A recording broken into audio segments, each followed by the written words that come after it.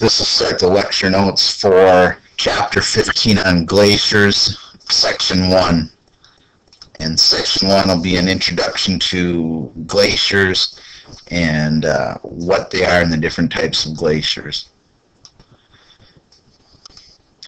Glaciers have sculpted the earth all around you, and this graphic pictures illustrate different formations from glaciers, different glaciers. Kind of hard to believe, but this valley was carved by a glacier. This lake was formed by a glacier. This valley, glacier started up here and worked its way down the valley, and even this valley was carved by glaciers. How did glaciers shape the earth? What is a glacier? Glacier is a mass of moving ice created from accumulation of snow over many years that compressed into large, thickened ice masses. The glacier moves like very slow river eroding and shaping the land beneath it.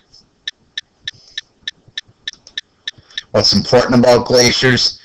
They're the second largest reservoir of water on Earth, and from the video we watched today, you'll know that 75% of the Earth's fresh water comes from glaciers.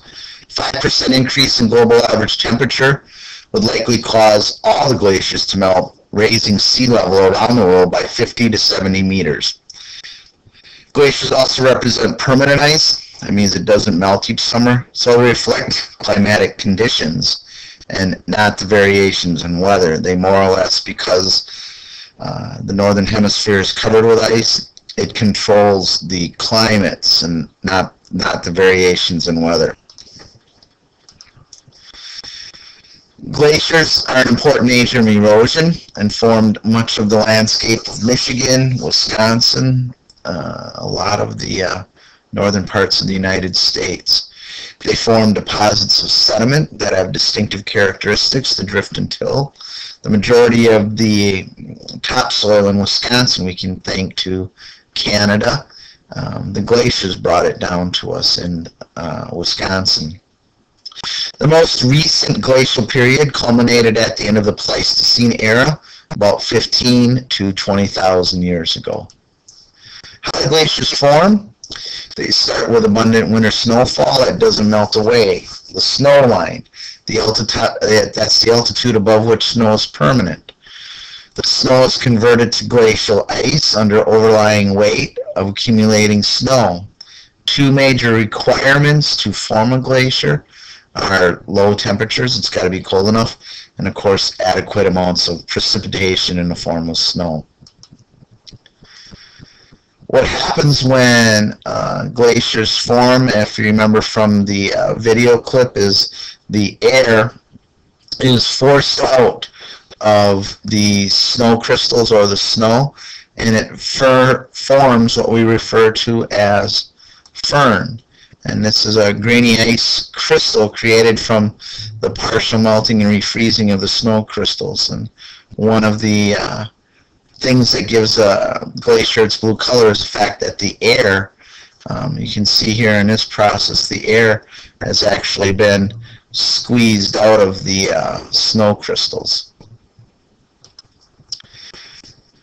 Requirements for glacier formation, again, the temperature has to be low enough to retain the snow year-round, and this refers to accumulation has to exceed or be more than ablation. There has to be more snow piling up than is lost.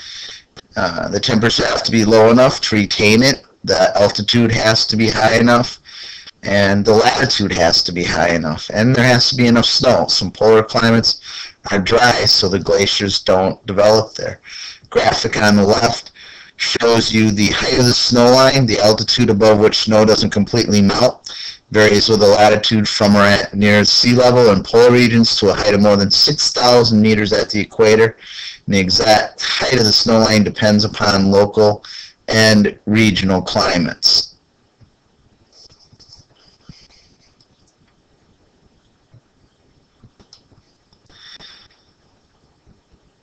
Brief overview of glacial formation, and we can access this brief video here.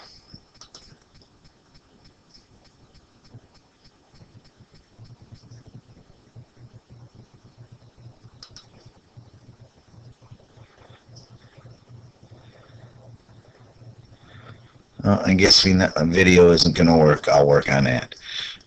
Types of glaciers. There are two types, and they're categorized by their size and where they formed. The two different types of glaciers are valley glaciers, or the alpine glaciers, and the continental glacier, or ice sheets. Valley glacier tends to be what we call a singular feature, and again, this is a valley or an alpine glacier. To the words, the names are synonymous. Glacier formed in mountainous areas when ice moves down a valley. It typically produces a long, narrow, wedge-shaped mass of ice, and this glacier here is a valley glacier, typically a single feature moving down a single valley. Continental glacier, an ice sheet. When we think of a continental glacier, we think of like Greenland, Antarctica, and it's a glacier covering a large landmass, typically millions of square kilometers. Type of glacier occurring during the Ice Age, and it's present today, as I said, in Greenland and Antarctica, covering that whole continent or that whole landmass.